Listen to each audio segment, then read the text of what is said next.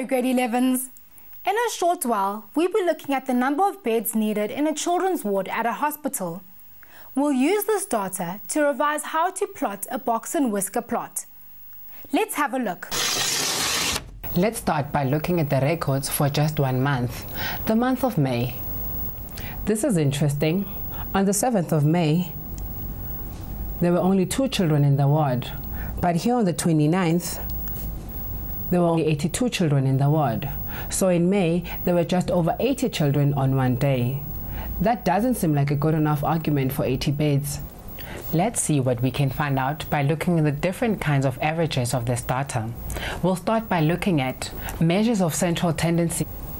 In other words, we measure how much the data tends towards the middle of the point. A measure of central tendency tells us what is happening in the middle of the data. We use 3 measures of central tendency. They are the mean, the median, and the mode.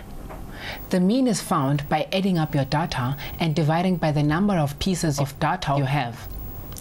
Let's find the mean of these numbers of children. To do this, we add up all these numbers. I'll do it on a calculator. That's 15 plus 12 plus 11 plus 8 plus 5 plus 17. That's a total of 746. There are 31 days in May, so there are 31 numbers here. So I divide by 31, that's 24,06.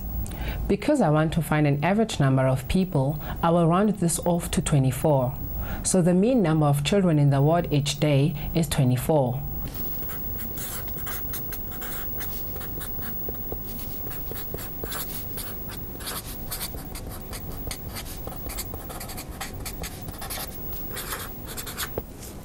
I think we should compare this with the medium and the mode and see which average will help us the most. Let's look at the medium now. The medium is the middle number in the set of ordered data. So to find the medium, we need to put this data in order. Let's do that.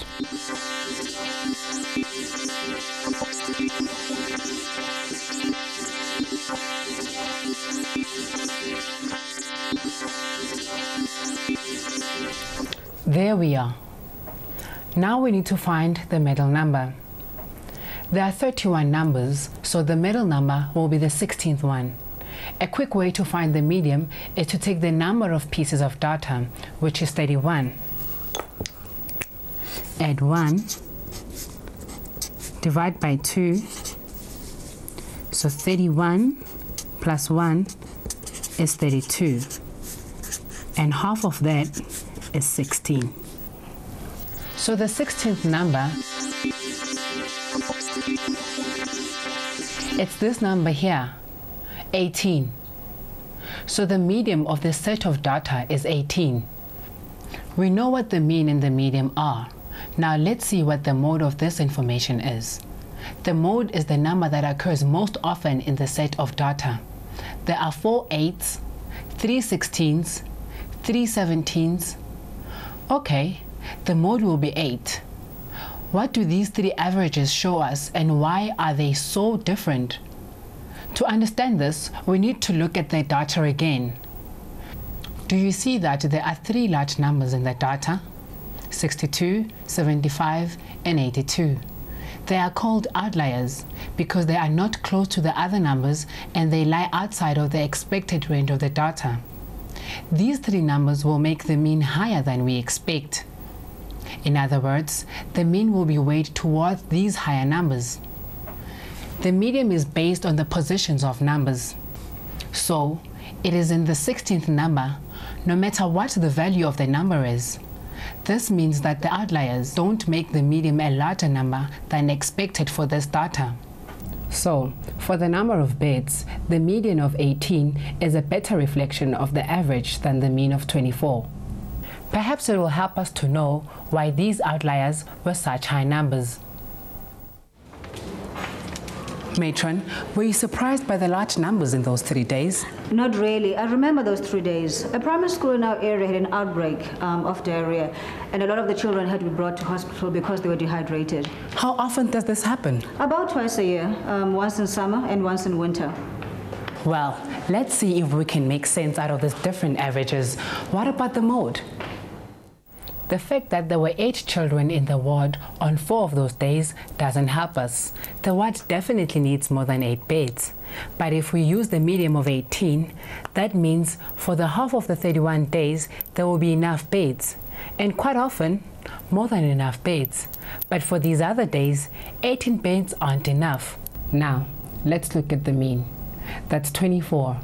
This might make sense, as there would be enough beds for the children every day, except on these days here. That means 10 out of the 31 days there wouldn't be enough beds. If this happened every month, I don't think 24 beds are enough. That's the problem. Sick children really do need to be hospitalized during treatment, which means beds. We need to find some other measure to strengthen our argument for more beds in the wards, because the ones that we currently have are not enough, and management won't give us as many as 80. Well, let's see if we can find another measure of data that could be useful to us. We can look at how the sample varies or is spread across the range of data. In other words, how it is dispersed. We call these measures of dispersion. The range, interquartile range, and semi-interquartile range are measures of dispersion. Let's start with the range. The range is the difference between the highest value and the lowest value. So the range of this data is 82 minus 2. That's a range of 80. That just tells us that there's a very big difference in the numbers of children from day to day. But there's a more useful measure of dispersion. Do you remember what the interquartile range is? Let me show you. Have a look at the data. We have already said that the value in the middle of the data is set in the median. The median splits the data into 2 halves. We can find the median of each of these halves. This half has 15 numbers in it, so the 8th number will be its middle number. That's 12. This half has 28 as its middle value. These numbers, 12, 18, 28, divide the data into 4 quarters, which we call these quartiles. We call 12 the lower quartile and 28 the upper quartile. The range between the upper quartile and the lower quartile is called the interquartile range. 28 minus 12 is 16. So the interquartile range is 16. What this tells us is that the middle of the data stretches from 12 to 28. In other words, the middle half of the data, or the middle 50% of the data, spreads from 12 to 28 children in the ward. Another way of saying this is that 3/4 of the time, or 75% of the time, up to 28 children are in the children's ward.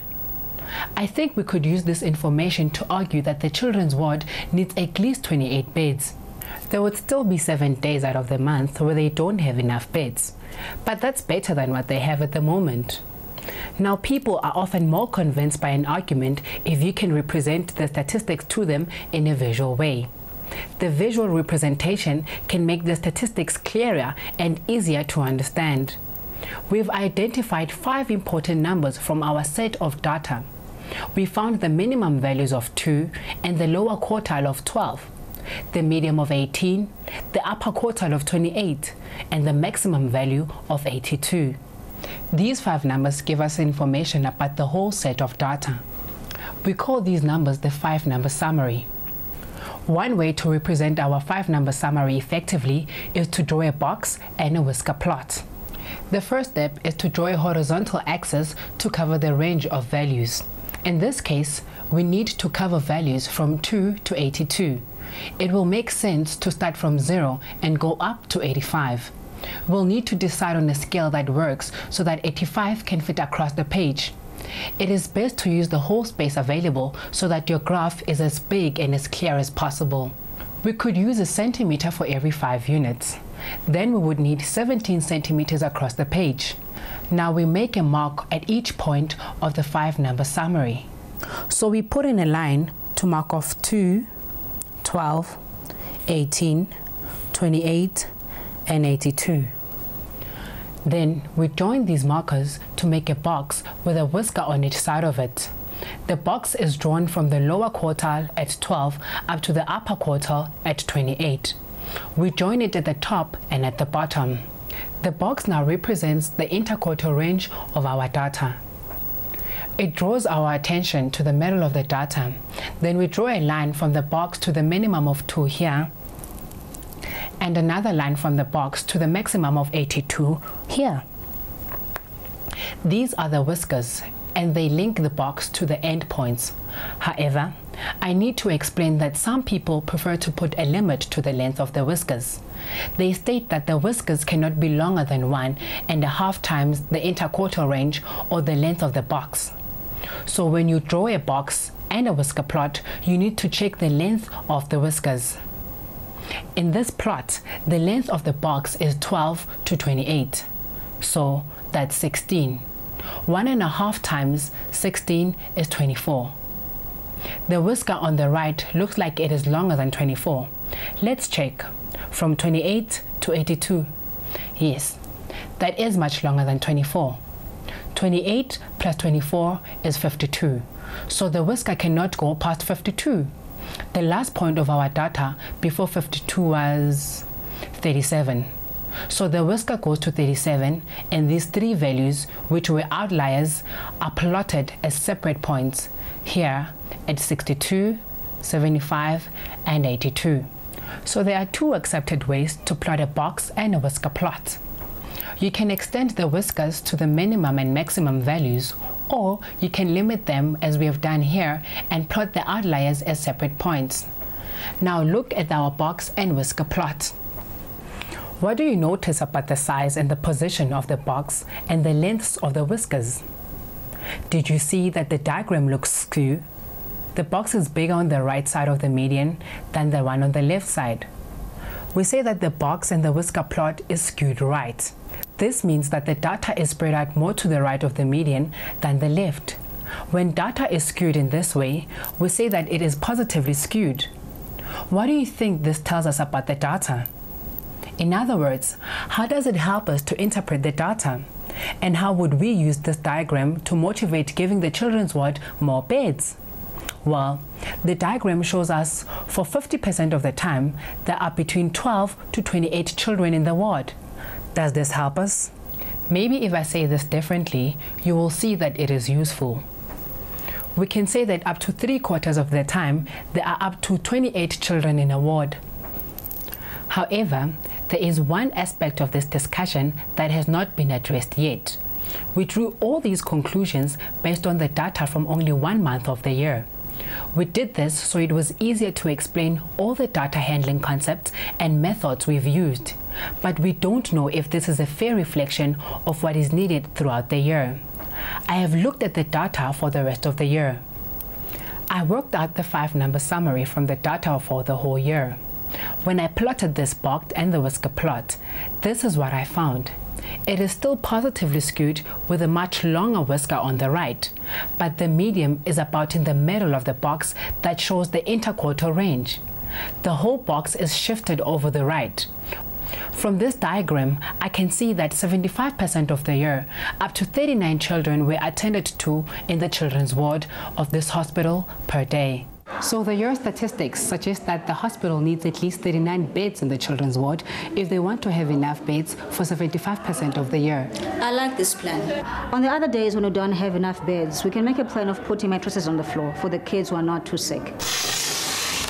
Analyzing box and whisker plots can show us trends in the data that was collected. Let's look at 2 more of these plots and analyze them together. The following results were recorded for a geography test out of 40. Why don't you plot this box and whisker plot yourself before continuing?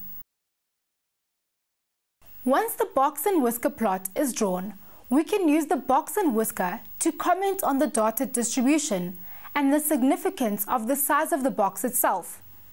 The minimum value is 17. The lower quartile is equal to 20. The median is equal to 22. The upper quartile is equal to 27 and the maximum value is 35. Using the 5-number summary, we can now draw a box and whisker plot. Here is the box and whisker plot. The data is positively skewed or skewed to the right. This means the mean is greater than the median. The mean is equal to 23,5 and the median 22. Let's look at one more. This box and whisker plot represents the result of a numeracy test that was written by grade 2 class. The test was out of a total of 10. You will see that the data is negatively skewed or skewed to the left. This means that the results were good because 50% of the results were 7 or above. When data is negatively skewed, like this data, the mean is less than the median. The mean for this data was 6 and the median was 7. The mean was less than the median. Thank you for joining us. Practice what you have learned by trying to do the questions in the Working with Statistics task video. You'll also be able to learn more about statistics on our website, www.mindset.co.za/learn. Goodbye.